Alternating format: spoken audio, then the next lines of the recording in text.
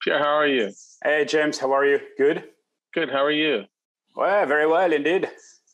I was just thinking of you. How's the situation with the vineyards in Bordeaux with all this rain? And I heard mildew and Well, it's quite an interesting season, very unusual for what we've seen so far. We had rainfalls. Well, I think it's one of the record for more than 100 years so far. wow. Yeah, really, really big. Well, as you know, the winter was quite good. We had a nice winter, but spring was quite earlier than usual. So we faced frost, as you heard. Yeah, that's right. Yeah. Yes, remember that? Yeah. And then after the season was starting very well, and suddenly the rain was quite very, very heavy. But not only in Bordeaux, it was quite the same situation in south of France, Burgundy, Alsace, Loire. So it's really, really unusual what we are facing so far. Mildew pressure is very, very huge. I think it's even worse compared to 2018. Wow. It's really unusual. I mean, people can get some cep mushrooms and girole at this all the time. So it's very tricky and could be lots. I heard that in places lots of damages have been made because of the mildew. But so far we're quite good at Croix de Labrie. Axel is really managing that very well, and we are in organic certified and biodynamic. But even though we had some loss due to the mildew, but that's nature. The thing is, today it's quite sunny. So the weather should change within 3 days, 4 days. And then the forecast should be sunny and hot. So we expect that from now. So that's really late because in the past you had rainy weather like that, but it only lasted till June, like mid-June. So this is 6 weeks later. Yeah, 6 weeks later. And the thing is, during the flowering has been done very well. It was really beautiful. But then after the weather start to change and even the temperatures drops, which was quite unusual for July. It reminds me a little bit like 2011. So far, we had quite wet and cold conditions during 2011. And then after, the season was quite improving for the best. So it's not easy at all because it's really asking us to be 100% full-time in the vineyard and find solutions to avoid mildew, to make a strong attack. But so far, it's okay, even if it's not easy, but we are doing good so far. Okay, well, fingers crossed for you. So tell me about, so I only have the Croix de Labrie. Tell me about your thoughts about 2019.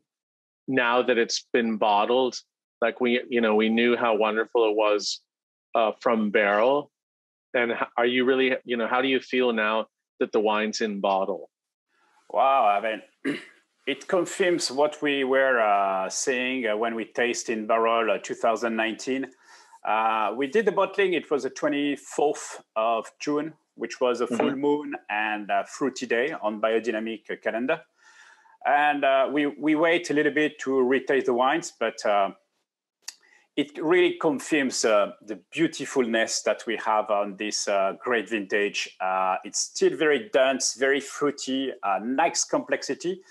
And I remember when we taste together 2019 en primeur, we had this multi-layers wines coming through at the end with super balanced and silky.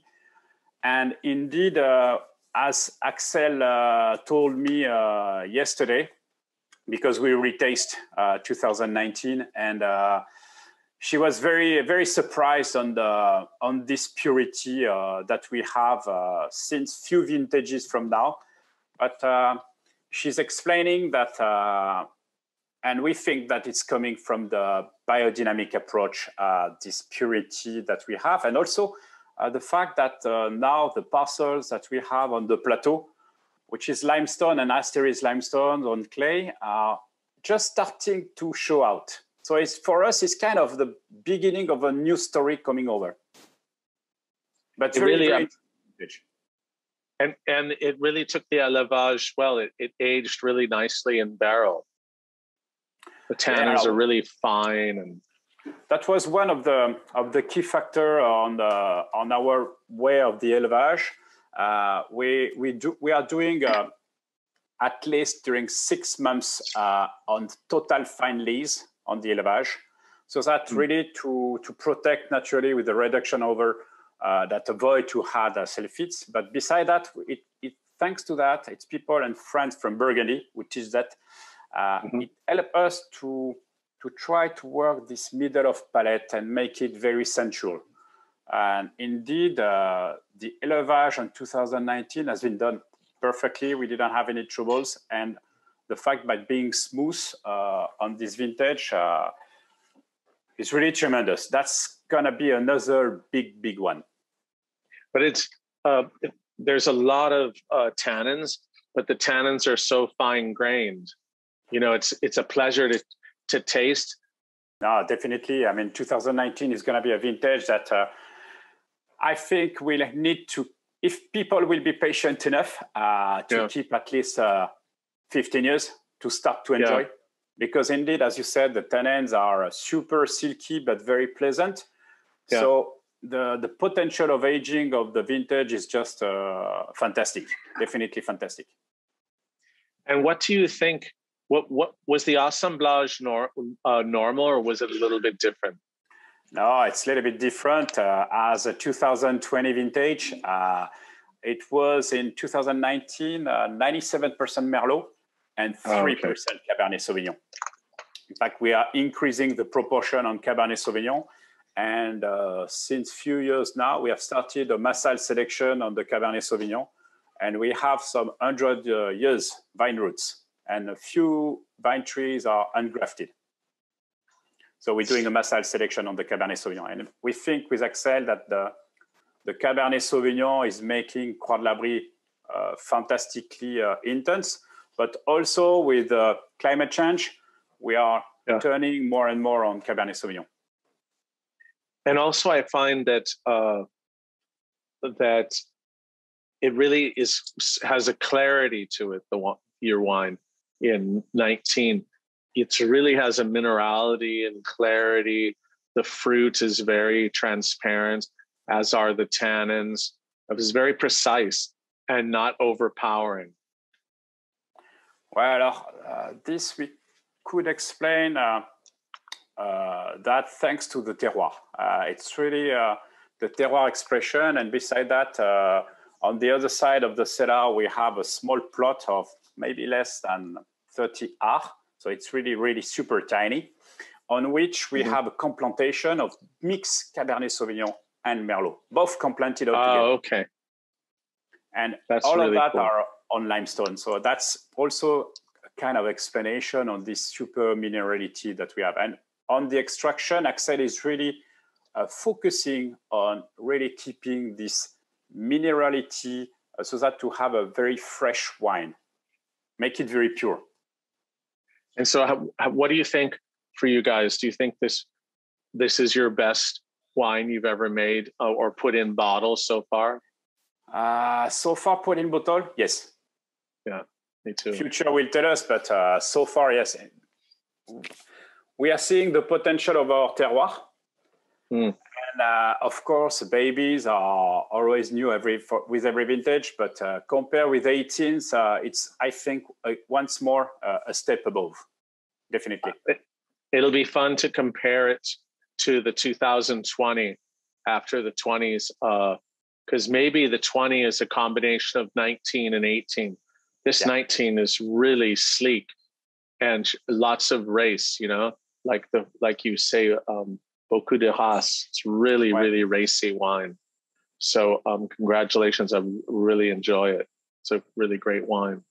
All right. Thanks a lot, James.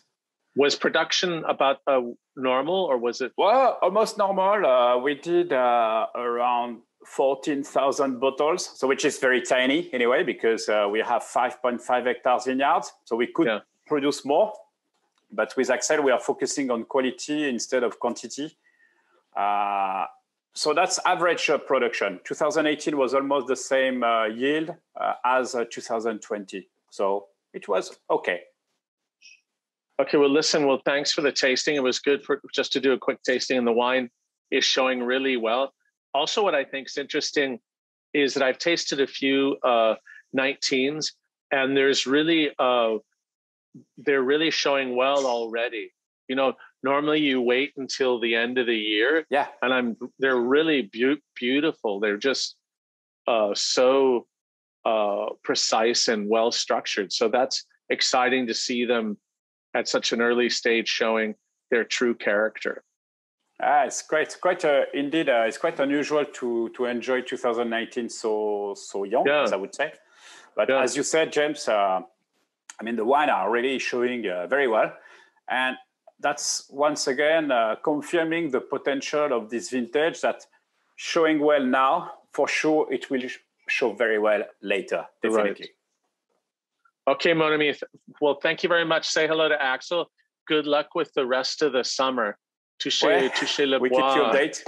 It's like touch wood. James, bye-bye. Okay, ciao, merci.